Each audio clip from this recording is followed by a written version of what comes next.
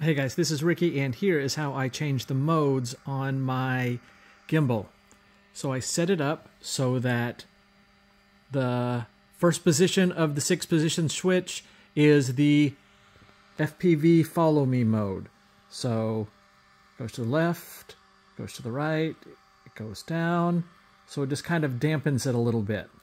So if no mode is set in the modes tab, that's the default one. The next one is pitch lock mode. The pitch lock mode. So it takes the pitch and it locks it so that no matter where you go, it's going to stay locked.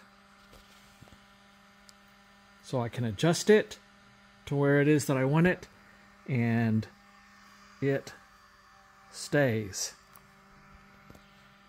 The next one is horizon lock mode. Horizon lock mode. So it,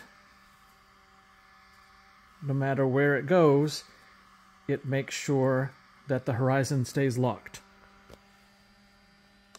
FPV follow mode. So you can go back to the follow mode, and then I have one that gimbal locked. It locks the gimbal. So FPV follow mode. So if I'm looking this way or looking up, let's say, and then I push this button, gimbal locked. FPV follow mode. It's going to gimbal locked. Get the gimbal right in the front. It's still going to dampen things, but I think it does a fantastic job.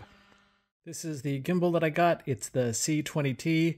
Walksnail rebranded this as the GM3. What's nice about this is I was able to get this on Amazon, and it came with all the cables, and it had the little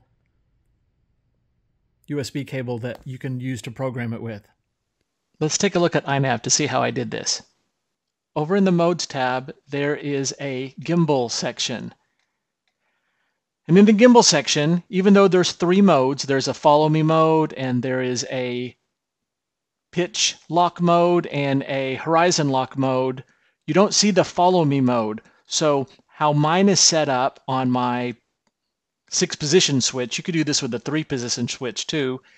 If no mode is selected, the Follow Me mode, the default one, is selected. And for most pilots, I think that's the one that you're going to want to use.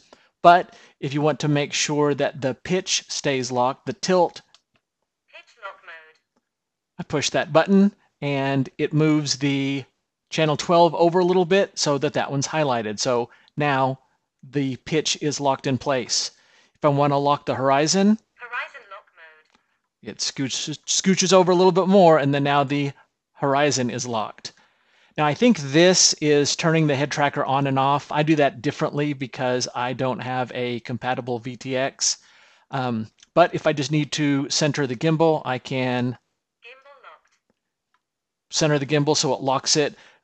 This makes it so that my sliders on the side don't move it around. But if I want to go back to the default mode, which is the Follow Me mode, there is no mode for that. So how you select that is by selecting no modes at all. FPV follow mode. So that is how I set the modes on mine. If we look over at the CLI, this is what I've been playing with. Here's where I was able to choose my pan channel. My goggles don't output the roll. Here's my tilt channel. I haven't changed the sensitivity any. I haven't changed the trim any. This is what I've been kind of playing with, just so I can make my artificial horizon match with the actual horizon.